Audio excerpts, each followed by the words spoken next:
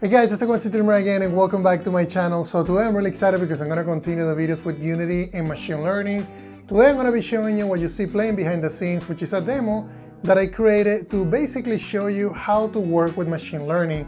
In this demo, we're going to be creating a project from scratch. We're going to be creating an agent. We're also going to be creating and adding observations, also looking at what a heuristic is, what does it mean, how can you use it, also how you can actually apply actions that are sent from the TensorFlow and Python API into Unity, and then how we can actually apply those actions in Unity by using forces. So let's jump into Unity and start working on it. Alright guys, so I'm really excited about today's video. I just created a project, it's called Unity ML Essentials, doesn't have anything in it, but the other thing that I went in and added, just so that I don't take too much time, is I added ML agents. So I'm using the version 1.0.2. So other than that, I haven't done anything to this project. So I'm going to start by just renaming this scene. It's going to be basically our basic path finding. And it's going to be path finding with, ML agents. So I call it path finding because that's what it looks like when I build it. So what I'm going to do is I'm going to create a new empty game object. This one is going to be our area. And this is pretty standard to how I watch some of the videos from Unity. They do this way, so I'm going to create a plane as well. It's going to be the floor. And I'm also going to create a couple more objects. So we're going to have a cube. And this one is going to be 0.5. And then I'm also going to create another object, which is going to be, in our case, going to be the player. So I'm just going to call it player. And the cube is actually going to be called target. And another thing that I'm going to do so that this looks better, we're going to go ahead and just click on auto-generate so that we can auto-generate the actual lighting. And then another asset that I like to use, let me see if I can find it here really quick, is one that I use for prototypes. So let me click on here and then look at all my assets. And this asset, it's basically a bunch of textures. So I'm just going to go ahead and import them, click on import. And I like to keep things looking good because I think it excites me to work on things like that. When they don't look good, it just, for some reason, it just doesn't. So, okay, so we have our target, we have our player here. I also need to give it 0.5 on the y-axis. I'm gonna put the player here, and then we're gonna put in this guy over here. We can, it doesn't really matter where we put him. We can just keep him, let's keep him in 0, and then we can keep the player maybe perhaps right here. Okay, so now what I'm going to do is we're going to, let me go ahead and go into the grids, and then we can just make this look good to start. Let's go ahead and expand the materials. And there's a lot of different materials in here that I like to use. We can just use maybe like a light blue on that, and then let's make the player yellow so that it comes out, and then perhaps we can make the target, we can make it green. There we go, something like that, so that it looks better when we do things like that. So the other thing that I'm going to do here is I'm going to make a platform. So I want to make it, I don't want to make it too easy for the player. So to be able to reach that. So the goal is we got to go and find this guy. So what I'm going to do, and that's why I basically call it the pathfinding, because it just reminds me of a pathfinding. We go ahead and add this here, and then I just center this, something like that. I think that works. Doesn't need to be perfect. Okay, and then what I'm going to do now is I'm going to clone this. And then we're going to be basically just doing the same thing. We're just going to put them right here. And something like that. I think that works. I don't want to leave a gap because then we're going to have a little bump. There we go. And then what I'm going to do is I'm going to put in the target is going to be right behind it. We can probably do -20. I think that's about right. And then what I'm going to do is I'm going to randomize the position of this guy. So this guy can be here, here, here, here, or in the middle. And then we can also look at doing something more difficult. So like we can have some platforms that are skinnier. I want to keep it simple like that. And then at the end, we can probably experiment with the area. So this one is going to be floor. We can just call it floor skinny. Or we can call it platform. It's just really up to you. And then this is going to be, we just call this one floor. And we can just call this one platform. I think it makes more sense. So we have our main floor here. We have our platform. And then so let's put them maybe next to each other. And then the player and then the target, right? So something like that works. Okay, so far so good. We just haven't coded anything, right? We just have a platform.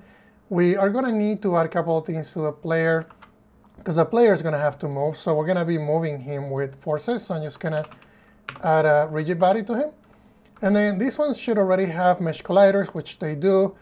And if I were to hit play, everything should just, nothing should fall. Oh, and the other thing that I'm going to do as well is let's go ahead and just align our camera. Because I want to be able to, when I run this simulation, I want to be able to look at how it looks. And I think perhaps this, because we're going to be cloning that. And I think that works. OK, perfect. So the other thing that I'm going to do is this one. I also want to give it a rigid body because I wanted the ball to collide with it. I don't know that it's going to make a difference, but I do like to do that. Then on the target, we're going to be labeling things. I like to label, so, well, no label. I'm going to be adding tags. So in this case, I'm going to make this one the target. And let me remove that and re-add it. It's going to be target. There we go. And then this is going to be, this one right here is going to be the player. We might not use this in this video, but I need it for perhaps the next video. But we're going to need it anyways, and I don't know why it didn't add it. Let me try. Oh, there we go. So we got the player, we got the target, and then this is going to be the floors, right? So we're going to be doing one tag as well for the floor. And I did that again. I wish there was a way to edit them, but there isn't. So I'm just going to do floor. There we go. And then I'm just going to go ahead and just add that tag to every single one of the objects. OK, so far so good. So now we need to go ahead and concentrate in our player, right? Like right now, the player doesn't really know about, that we're using ML agents. We just really don't know anything about it. So what I'm going to do is I'm going to go ahead and add a new script. Let's go ahead and go into assets. I like to keep these organized. So I'm just going to say scripts. And let's go ahead and add this guy. We're going to be adding a new script here. This is going to be the player. This is going to be the player agent. I like to call him player because it is a player in this case. So we're just going to do that script. We have our script. And right now it doesn't have any properties, and I'm going to show you why. So we're going to double click it, and then we're going to be concentrating in C# just for the next few minutes. So a couple of things that we're going to need. We don't need these methods here, and I'm going to be inheriting from agents. So what we're going to need to add are going to be a couple of namespaces. So we need the using statement on Unity and then ML agents. I'm also going to need to duplicate that, and we're also going to need sensors. So we're going to be looking at basically the life cycle of an agent. So we're going to be looking at a couple of different methods that we're going to need to override. So I'm going to do public override. In this case, I'm going to override the initialize because we're going to need to set a couple of variables for the agent. I also need to do one on the collect observations because we need to tell basically the Python environment, the TensorFlow environment, what are we collecting about. In our case, we're going to be collecting the agent's position. So if I go back into Unity, we need to collect the agent position, also the position of the target, and also the velocity of this guy. So this guy is only going to be moving on the z-axis, so it's going to move this way, and also on the x-axis. So just so you know that, because we're going to be doing that in here. But before we do that, I want to override a couple more methods because we're going to need to do more things. So the other things that I also need to do is the actions. I'm going to be overriding the actions method because we don't want to move these manually. We might for development, but not when we have the agents running on their own. So that's why we need to basically handle the actions, which is a vector of floats. It's an array. And this is all 0 index. So we're going to do, index 0 is going to be our first value, and then index 1 is going to be our next value. So I'm going to show you what we're going to be doing there in just a minute. And then we're going to be doing an override on another method, which is going to be the heuristic. This is going to allow us, so when we're talking about ML agents, there's actually 3 different types. But the ones that I'm going to be covering today is going to be heuristic and then the default. The default means that we're going to be using TensorFlow to process the data. It's going to be sent back to us, and then we're going to tell the agents to do something. But when we're overriding this method, that means that we're going to keep control of what's happening with the input. So we're going to tell the brain, you know what, brain, this is what it's happening, and you get those inputs, and we're going to be sending those inputs to TensorFlow. So what I'm going to do is so this one we can implement it now, so I can show you how that works. So we're going to be doing input and then get key For the first one, we're going to get the horizontal value. So I'm just going to do horizontal. And then I'm also going to be doing index 1. And index 1, it's going to be vertical. So the way that it's going to work, this is going to be for our x-axis. And then this one is going to be for our, basically our z-axis. Because we're only going to be moving in 2 directions. So, and why is this complaining? Oh, because this is actually not working. Why is it not working? This is, cannot convert a type of bool to flow. And this is actually a flow, so I'm not sure why it's complaining. Let me go ahead and go back and see what's happening here. Oh, I think I'm calling the wrong. So it should be get access and then also get access in here. We want the flow value, not the. So what's going to happen here is we're going to get the value of x, and we're also going to get the value of z. So I'm going to show you. So this is basically what we need to do to tell the agent. The agent needs to know how to move on the x-axis and also on the z-axis. So if we look in here, he's going to be moving in this direction. So that's going to be the horizontal. And then on the vertical axis, which is going to be, moving forward. OK, so far so good. So then what we need to do is we need to tell the agent, what kind of a speed it's going to have. And then also another information that we're going to need to track. So I'm going to start with a couple of variables here. I'm going to need to capture the speed. And I'm going to set this to be the value of 10 as default. We can also serialize it here to be able to modify it. The other things that I'm also going to need is I need to get the agent rigid body because we need to be able to apply a force. So I'm going to say rigid body. And then this one, I'm not going to serialize it. I'm just going to get it through the initialize method. So I'm just going to say rigid body equal get component. And then rigid body. There we go. Perfect. Then other things that we're also going to need, and this is probably not a good name to give it because that is kind of what the game object is using. And not kind of, it actually is what the game object is using. So I'm going to do player rigid body. That way it doesn't complain about it. Awesome. So other things that we're also going to need is I'm going to need to store the original position. So, and also the target. So I'm just going to do a serialized field here. This is going to be a private and also game object target. So it's going to be the goal, right? This is the person, well, not the person, the cube that we're going to need to access. And then we're also going to need to store the original position. So I'm just going to do a vector 3 original position. The reason why I need to store this is because I want to know where the agent started so that I can randomize the x value. So if we go here, remember, I'm going to be randomizing this value. It's actually going to be, in this case, going to be z, because I'm going to be moving that, from here to here. And I think I can do, it's going to be from -4 to 4. So I'll show you how to do that. So the original position of the agent, it's going to be, we can just set it this way. I'm just going to do original position and equal, and we're going to do transform that. Actually, no position. We're going to be local position because I want to make sure that we keep within the hierarchy, within the area. So it's going to be the local position under that object. And that should get us going for now. And then the other things that I'm also going to need is I'm going to tell the system, okay, what kind of observations I want to have about the agent, right? And also about the target. So the way that we access, that we can tell the TensorFlow and Python API, what the observations are by calling the sensor at observation. And if you look in here, there's a bunch of different overrides. This takes a lot of different types. So in our case, we're going to need to basically keep track of the local position of the agent and also the local position of the target. So I'm just going to do transform and then local position. Perfect. And I'm also going to do the same thing with the target. So I'm just going to do target in this case.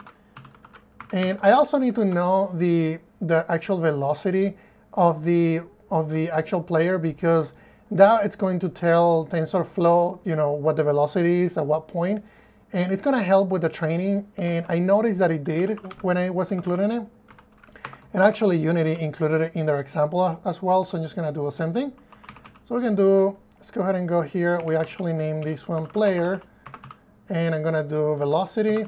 And remember, we're going to be using the velocity of x. And, well, in this case, it's going to be z. And then also the velocity of x. So I'm going to do x. And we're also going to be doing Z. Perfect. And I think we're good here. We have the original position there. Then there's another one, another method that I haven't overwritten yet that I need to do. And that's going to be the onEpisodeBegin. This is going to be executed every time so as soon as we end an episode, the onEpisodeBegin is going to start when we're going to be doing a new training session. So I'm going to do that here because we're going to need to restore the position of the player. So this is going to happen once, but then we need to do that as well on the onEpisodeBegin. So I'll show you what we need to do there in just a minute. So before I keep going in here, what I'm going to do is we need to apply a force. And to do that, I'm just going to be using the player rigid body. And we're going to do add force. And the vector force here, it's going to be a combination of a couple of variables that we're going to be getting from this. So what I'm going to do is let's do it this way. I'm just going to do var, and then it's going to be the vector force. And this is going to be a new vector force, and I'm just going to do vector 3. And it's going to be basically empty in this case, but I'm going to do vector force dot x.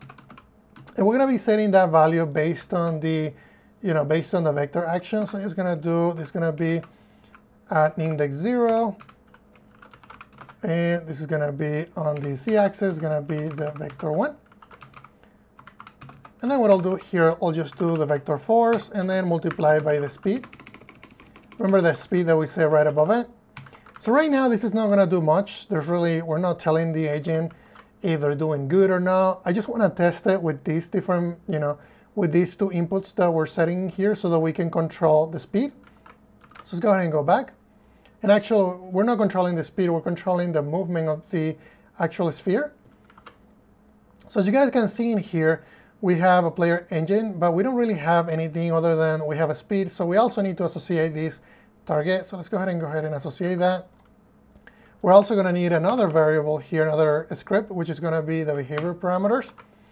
And this one, I'm just going to give it a name. We can just give it player. And this is going to be player, and just call it maze. I think it's fine.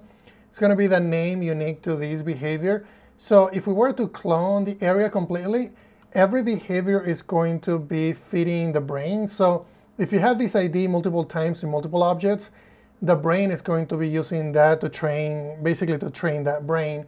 So if you change this, that's going to become a different brain. So make sure that you keep those names consistent. The other parameters in here that are really good to know. So right now, this is, and this was confusing to me when I started using this. I'm like, vector observation, what is that? And the way that works is, in this case, this is going to be 3 observations. And this one is going to be, and I'll show you why that is. This is going to be 3. This is going to be 1 observation. And this is going to be another observation, right? The reason why this one is 3 is because this is X, Y, and Z. So we're tracking X, Y, and Z. And I can just clone that here. And the reason why this one is 1 is because we're only trying 1. So if we sum those together, this is 6, 7, and 8. So we need to set this value to an 8. If you change that value to a 7 and this is greater, it's going to complain. You're going to get an error. So in our case, we're going to need to do that. The other thing that I also need to do is I need to change this to continuous because we're going to have to basically change the force continuously on this. So I'm going to change this to 2 because we're going to be tracking the value of X and also the value of Z. So it's going to be set to 2. And the other behavior type that I was talking to you about, I talk about using heuristic, and that's a behavior that we can control, right? This is the one that we're going to get from the input. So whenever you're doing your testing, I recommend that you start with that, and then you override this method. You get all your inputs that you can set in here, and then you can see, make sure that all of that is working before you move ahead and try to implement how the onActionReceive works. So what I'm going to do is actually, I need another thing here as well. So we're going to need it's actually the decision requester. And it's always, this is kind of like the frequency of the decision. So I was reading about it and they recommend a value from 3 to 10. So I'm going to leave it as default. I think this works fine. And I think that's everything that we need right now as far as like making it work. I'm just going to go ahead and move this up here. And we can probably just get the camera a little closer so we can see the area better. And then what I'm going to do now, let me go ahead and open up PowerShell. And what I'm going to do is I'm going to go into my folder here where I have my environment. So I showed you that on the previous video. So what I'm going to do is I'm going to go virtual environments. And remember that I have my environment set up here for a different project. You can use, you can create a new one, or you can use, the video that I showed you previously. I'm just going to use this one. I think this is fine if we use this environment. So what I'm going to do is I'm going to say, we can just say Unity ML agent. And in this folder, let me go ahead and do that one more time. This one has a scripts directory. If you're using Mac, it's going to be just source, and then you can go into that, bin, and then activate. In our case, I'm using PowerShell in Windows, so I'm just going to do it that way. So there we go. So we have our environment set up, and I'm going to go ahead and go into that folder. So on the ML project, which is the ML agents that we cloned from the previous video, make sure you watch that video.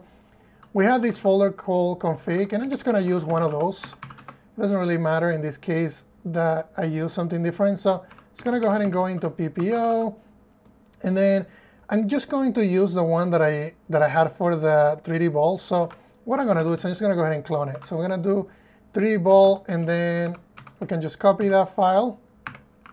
Trying to remember the commands for Windows, but this one is going to call, we can just call it player, and then 3D player maze. I think that's what we call the behavior, so I'm just going to call that. Okay, we should have one of those files already created in here, player maze. And if you wanted to look at that, we can look at that as well. We can just open it with code. And I haven't really looked much into these parameters yet. All I know is that you need to make sure that you tweak these parameters in order for you to get the best performance. I haven't really dig too much into it, so I'm not going to really worry about it. And the parameters that I was reading about it were the hyperparameters. I'm going to skip that section, but I promise that I will give you a video on that. So for now, just know that the file is set up. It's going to work. So let's go ahead and go back here. And now we should have something called ML agents and -learn. And what I can do is I'm going to point it to my config file here. Let me go ahead and that / and then config. And this one is going to be our player. We need to go into PPO and then player maze. And then this is going to ask for a run ID. So I'm just going to say, OK, this is going to be the run ID. And you can just give it any type of run ID. It just needs to be unique. So I'm just going to say maze. This is going to be the starting point. So I want it to be, I want it to start at 1. So if we want to do multiple, and then we should get the Unity logo here in just a minute. And then once we get the Unity logo, I'm going to start training. So far, we don't really have much other than we have a method that is heuristic. We're basically getting an action, and we're just sending a bunch of observations. And we haven't really implemented the on episode begin just yet. OK, so we're good to go here. I just want to make sure that things are working OK by using the, the default heuristic override. So I'm just going to go ahead and hit play. And make sure that things are just connected and working. OK, and let me see. Let me go ahead and go here.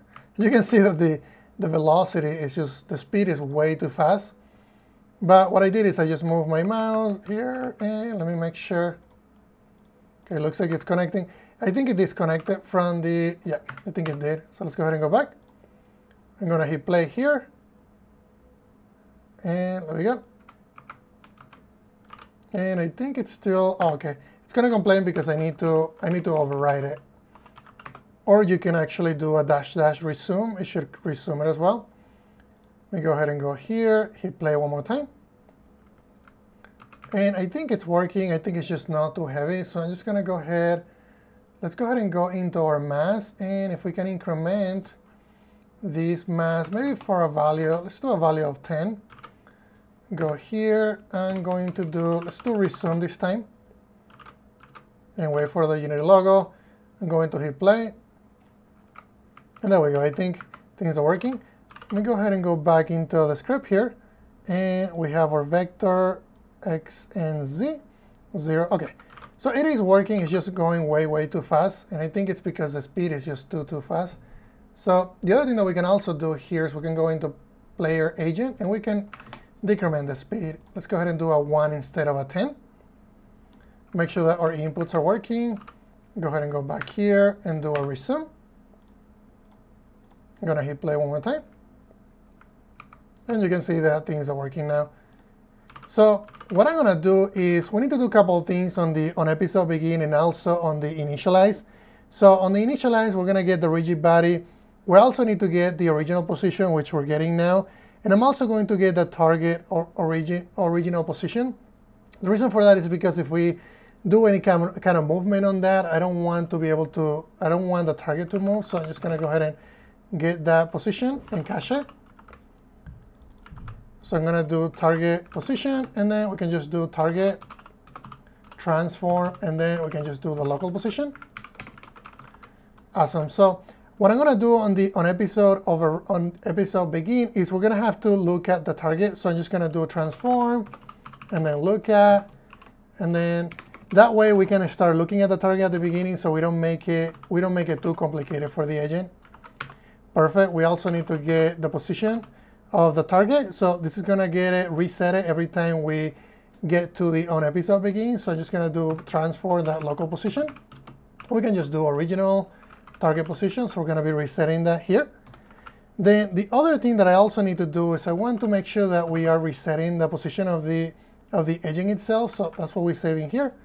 So I'm just going to do local position, and then I'm going to be resetting that value. Now, this is cool, but it's not that fun if we're going to be putting that agent at the same time, at the same position every time. So what I'm going to do is I'm just going to do a vector tree, and I'm going to be randomizing the range. So I'm just going to do random and then range. And we can say that the value of this guy is going to go from a -4 to 4. That way we can move these from, it's actually not going to be, it's not going to be X, it's going to be on the Z axis. So I'm going to do 0.5 because that was the original value of Y. And then I'm going to be randomizing the value of the Z axis. So if we go back to Unity and we look at it, you remember that this is the value that we're going to be randomizing. You can also, another trick that I also do, so if we're starting here, let's say that we move to this way, so we're always going to be moving in those two directions. The maximum value is going to be 4, and the minimum value is going to be negative. And I'm looking at this number right here. So we should be safe with where we put, so we don't want the agent to go down. So that's what that's going to do. So if we go back into Unity and you just hit play, we can see that it should randomize it when the episodes start. And let's just give it, yep, it looks like it's randomizing that. And for some reason, let me just make sure. Oh, I think we also need to cache the value of X because it's actually going forward. So we can just hard code it. I don't think it matters in this case. You can also add a private variable in there if you wanted to do that. In my case, I think this is fine. We don't need to do anything fancy. And I think on the position of we're not changing the position of the target. I think we're just saving and restoring the original. So I think that's OK. The other thing that we can also do here is we can just, since we're saving it here, we can just do this. That way we're not hard coding anything. Same thing with this guy. We can just get the value of Y. There we go. I think that looks cleaner. Now if we go ahead and hit play, and you should see that value, it's going to randomize. There we go. We're starting right here. And I can also move it. So if we go into the actual game, and I don't think I can move it yet because this is not playing, but that's OK. We'll do that in just a minute. So far so good. This is really not doing anything just yet. So the other thing that I also need to do is I need to be able to randomize, to actually check to make sure that the ball, if the ball is falling, then I can reset the agent. So one thing that we can do before we do that, I'm just going to go ahead and hit resume here. And let's go ahead and go into the player. And let's change this because we know that our axes are working. I'm just going to change that back to default. And I'm going to hit play. And let's go ahead and look at this. And now it's actually working, right? It looks like it did work. And then we need to resume it. We go ahead and do this. Let's put Unity here. I'm going to put this here. I think it's going to be easier to see. And then hit play. It looks like it's randomizing and then restarting, randomizing and restarting. And make sure that you specify the right run ID on the previous run before. Oh, OK. It looks like I'm not let me go ahead and I'm just going to do a force. Perfect. And let's account for a couple of checks in here. I think we need to do that before we keep going. So what I'm going to do is I'm going to make sure that the transform of this object, which is going to be the sphere. So I'm going to say, okay, if the local position of the y-axis is less than 0, then we're basically going to be ending this episode. And I'm going to show you, we need to reward or actually discount or punish the agent for not performing well. So we're going to go back here and we can say punish the agent for their performance.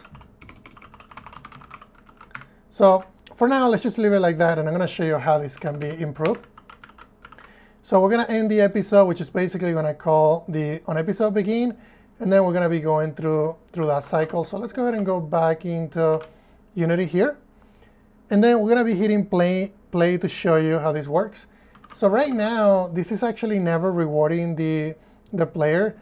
And that's something that we need to do. We need to make sure that we're rewarding the player whenever the player gets a point. So meaning that we're actually, we're getting to the target and the target is within a specific distance. So right now, we're just punishing the player. So that's really not fair. So we need to do something like that, right? We need to give it more of a reward. So I'm going to do distance from target. And then we're going to do vector 3. And this is going to be using distance.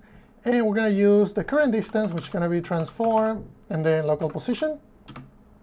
And then we're going to be calculating that based on the target, transform, and then local position.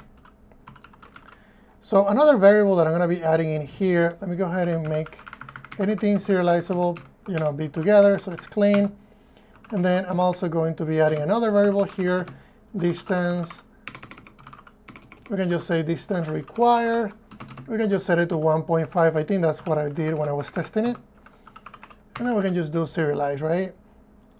So this is going to be the distance required from the agent and the target. So if the distance is less than 1.5 or equal to that, then we're going to be giving the agent a reward. So what I'm going to do here is I'm going to say, okay, if the distance from the target is less than or equal to the distance required, then we got to give the agent, let's just say good job, right? So in this case, it's going to be set reward. And I'm going to give it just 1.0. And then we're going to be ending the episode. In this case, we are just ending the episode, but we're not taking any points from the agent. I'm going to show you how it can improve if we do that. But for now, let's just leave it like that. So this is going to be, we're doing good. We're doing good. And then this is going to be, we're not doing so good, right? And that's if the if statement executes.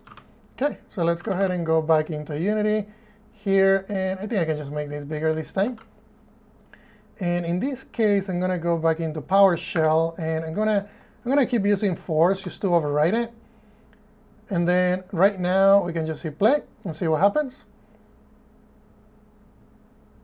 And the velocity is just way too slow. We need to do better. I think we need to do it faster.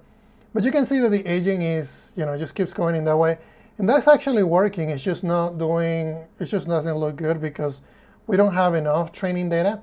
So go ahead and hit play and then stop that. There's a couple other things that I want to do before we start looking at these as a training data set where we're going to be training a lot of different areas. So the other thing that I'm going to do here that I found that was really helpful is we're going to be adding materials. We're going to be adding a method that Unity created in their examples, which I thought was really helpful. And in here, we're going to be adding a couple of materials. So I'm just going to go ahead and clone, clone, clone. This is going to be a success material. We're also going to be doing a failure material.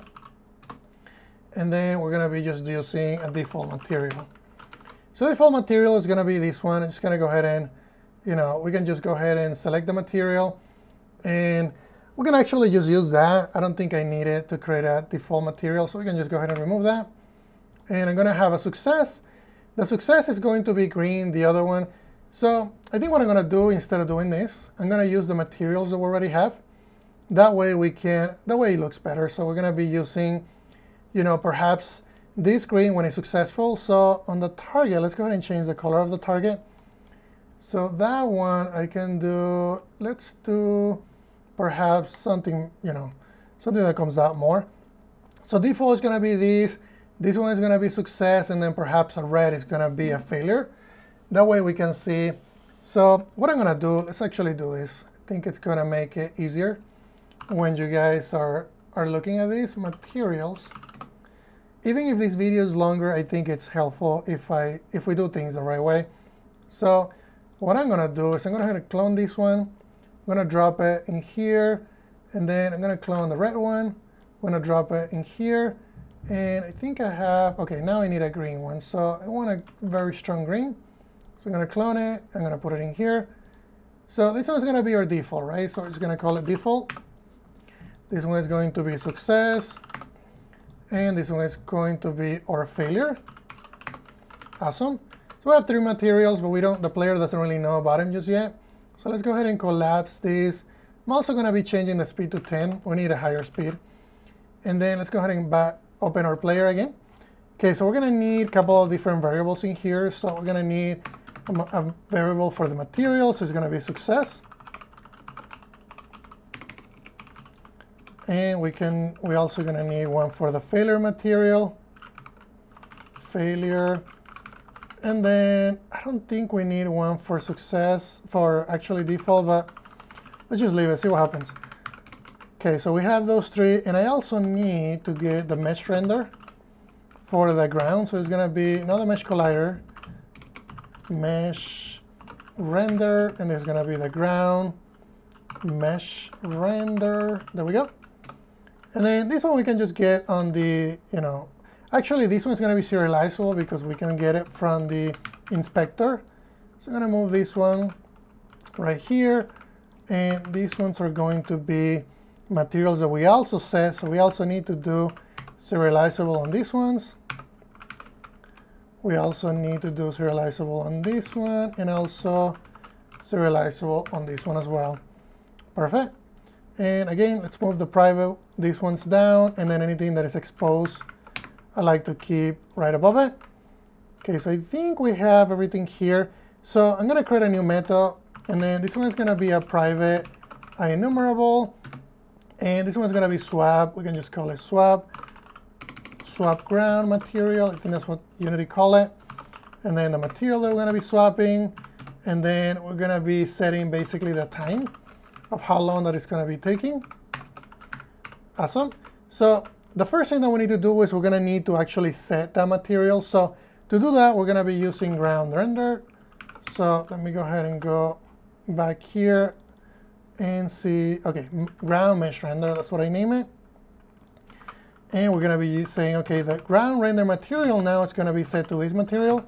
We need to tell it to basically stop for a little bit of time. So I'm just going to do return, and then new, wait for seconds, and we're going to be passing the time. Again, this is something that Unity built before, so it's not something that I built, so I'm just going to give them, proper credits. And this is going to be ground. Actually, we can just, oh, that's why I couldn't find it, because there was a typo. And let me just fix that typo. There we go. And then this one is going to reset itself to that default material. That's why I needed that. Awesome. So how do I actually call that? And that's what I'm going to do right here. So if I end the episode here, that means that something bad happened, right? This wasn't a positive thing. So I'm just going to do a start core routine. And we need to call that core routine. So I'm just going to say swap ground material. This one is going to be a failure. So I'm going to be passing in the failure. And then we also need to tell it the time. So I think half a second is enough. So I'm just going to do 0.5. And the next thing that we also need to do is, and this one needs to be an enumerable, enumerator, sorry, there we go. I keep getting them confused. But anyway, so that will basically set it to red. And then if we go on the positive side of things, it's going to be green, right? Because we'll reach the distance required. So this is going to be the success material. We're also going to set it to that time. And I think that's everything that I need here. So we can also add a couple of regions here. I can just say this is going to be private instance variables. I like doing this from time to time just to keep things organized. And then anything here is going to be exposed. And it's going to be in region. And then this is going to be expose instance variables. Okay, so I think that it's clean. We can just clean up our using statements. I can just give it some space here, space here. Okay, so I think this is looking cleaner. And we have everything we need. We're resetting. Okay, awesome. So let's go ahead and go back into Unity.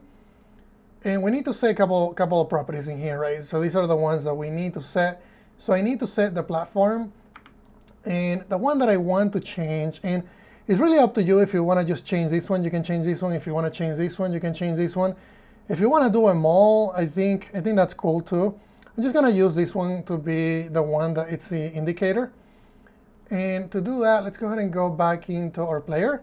And we need to use the ground mesh render. So I'm just going to go ahead and grab the, sorry, not that one, but the main one. We can just call this one. Let's call this one main floor.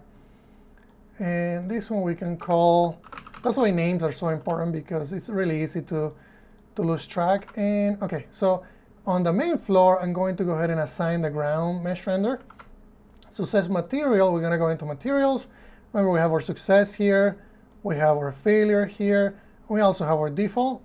So that looks good. I think that looks good. I don't need to set the max step. That's going to be set automatically. It's going to be continuous. And I think I have everything set correctly. OK, so the other thing that I also want to do, and I want you to get used to this, is actually creating a prefab for the area. And I'm going to show you why that is important. So I'm going to go ahead and create a prefab. And this is going to be prefabs where we're going to be putting them. I'm going to drag them and drop them in here. And these ones, what I'm going to do, let me go ahead and delete it. And actually, I'm going to rename it. This is going to be our player maze area. The reason why I rename it is because we're going to be creating a lot of different examples in these repos. So I want to make sure that we keep them with a unique name. OK, so I think that looks good and perfect. There's no override, so I don't need to apply any changes. OK, so far so good. Let's go ahead and go back into my training here. And I'm going to just go ahead and force an override on a new session. OK, so we're good to go. And I think that's everything that we need. I'm going to go ahead and click here and then just make sure that we hit play. And let's see what happens, right? OK, so you guys can see that we're getting red, red, red, red, red. And things are just starting to look like a normal training. So the agent is trying hard to actually find where the target is, but it just keeps bumping into the same section. And that's, I mean, it's going to work at some point, but it's going to take a lot of time. So what I ended up doing, and this is what Unity also recommends, is there's a couple of things that I want to improve. So I'm going to go ahead and let's see how far I want to go. It's good recommendation to clone your areas.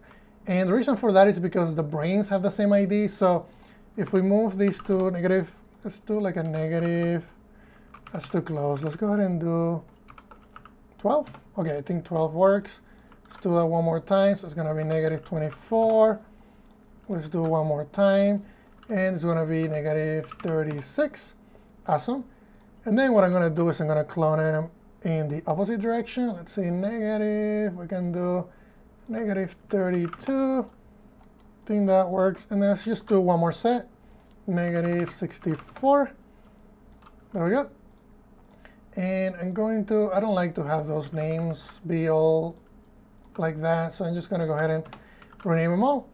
And they're going to be in the order of, how I create them. Awesome. So it's always good to do something like this where, you have duplicates. The reason why duplicates are important is because it's going to minimize the training time. So, OK, so now what I'm going to do is I'm going to align the camera so we can see more of maybe something like that. There we go. OK, so I think that looks good enough. So that's what I wanted to see. And I'm also going to just focus on this area for now. OK, so far so good. And if we hit, let's go ahead and look in here. And I'm going to go ahead and hit force one more time. I'm gonna restart everything, and I'm gonna go ahead and hit play. And what I'm gonna do is, yeah, I think I'm gonna leave this running for maybe for like 5 minutes and see if we get any improvements. If we don't get any improvements, I'm gonna show you a couple more tricks on how we can make this better. So let's just go ahead and leave it running. All right, guys, so it looks like I got this working a lot better now. It's been about 123 seconds. Currently, we're getting the mean reward of 0.7, which is pretty good. And you can see that we're getting a lot more green than we're getting red. The other thing that I also had to tweak was the actual mass on the rigid body. The number was way too high. It was set to a 10, and I mistakenly did that because I didn't really think it was gonna impact everything. So I changed that to a 1 because my Mac was actually working, and on my PC it wasn't working. So now it looks like everything, it's a lot better. So I'm gonna leave it running maybe for about, until we get to 500,000 on the actual step, and then see if we can get to at least 0.97 or 0.98, something higher, so that we can see how it looks. All right, guys, so I'm gonna call this good. Looks like we're getting a mean reward of 0.926, 0.94, and looks like we just finished generating the model. So what I'm gonna do is I'm gonna go ahead and show you how that model runs. So if we go here and open up the maze, so this one should have been the one that got last generated. So I'm going to go ahead and remove the one that we had. Let's go ahead and hit delete. And then we're gonna drag and drop the one that we just finished generating. And everything should work a lot better now that we have a better brain. So I'm going to go ahead and open the prefab, make sure you go to the prefab. And then I'm gonna drag and drop this new file. Looks like it already updated itself, so we can go ahead and go back. If everything works, we should be able to traverse the maze in most times and basically get to our goal. So I'm gonna go ahead and hit play and see if this is working.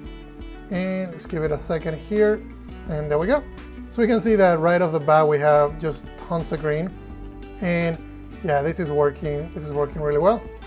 We get a lot of different greens, and we have officially teach machine learning how to get to the goal with, a little bit of a percentage failure, but I think I'm happy with the results. So I'm gonna call it good, guys. If you guys have any questions about anything, please let me know.